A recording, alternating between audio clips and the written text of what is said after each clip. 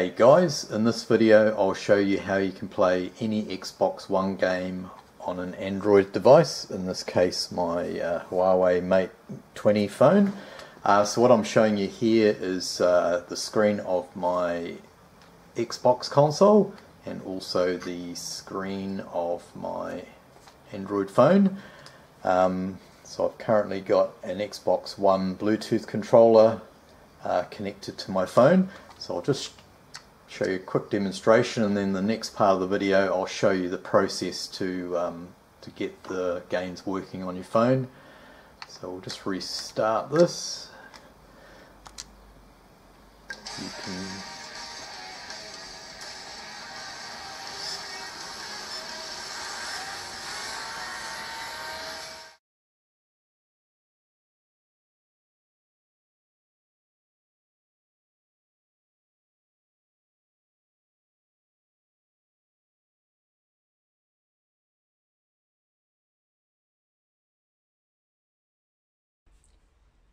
Okay, starting on the Xbox One console, hit the guide button and go into settings, then general, and then network settings, and then scroll down to test remote play.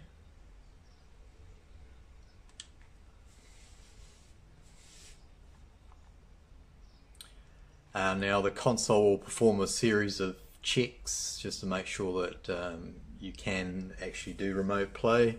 You may get a few error messages, but a lot of those I found you can just ignore. So we'll let that do its thing, and then, oh, here we go, it's done already. So as you can see, it's a few ticks there, so the NAT's got a good NAT type, good upstream bandwidth, outbound ports open. I think those are the main things to worry about. So now you can click on remote play on the left here, and it says this console is ready for remote play, so you can close that down. Okay, now we'll swap over to the Android side of things. Okay, so now I'm on my Android phone. I'm just doing some screen recording here so you can see what to do. So you'll need to go to Google Play Store, and if you haven't got it already, download the Xbox Beta app. Just type it in as you see it on the screen here. So obviously I've already downloaded it, so we can open it up. And if it's your first time using the app, you'll need to log in with your Xbox Live sign-in. So I've done that obviously.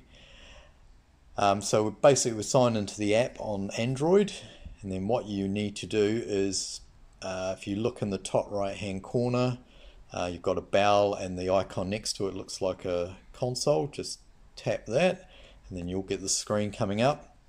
Now if it's your first time using this app, you'll need to go down and click on set up a console, and then go to add an existing console.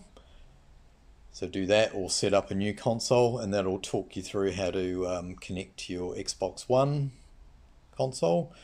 So once you've done that, we can go out of there, click on that icon on the top right again, the little Xbox console icon next to the bell. And then so once you're connected, you'll see an option there saying remote play on this device. So we will tap on that.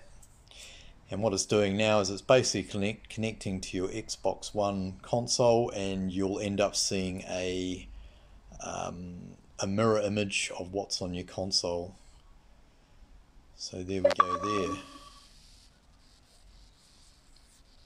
So it's all connected. So I will just pause this, and then we'll just go back and just show you that I am connected to both the console, through the console and my phone. Now the other thing I haven't mentioned is you will need to pair a Bluetooth controller. So I'm using an Xbox One Bluetooth controller, or you should be able to use a compatible gamepad to your Android device. So if you're not sure how to do that, I'll put a link to a video on how to connect a Bluetooth controller or gamepad.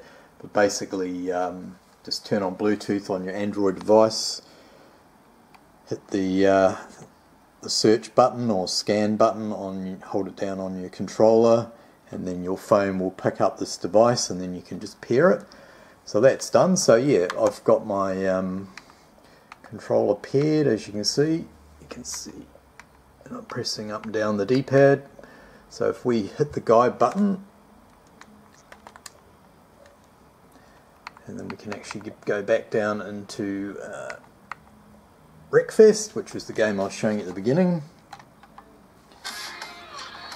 And there you go. Yeah, so I hope you found that useful, and if you've got any questions, let me know. Otherwise, enjoy playing your Xbox games on your Android. Cheers, guys.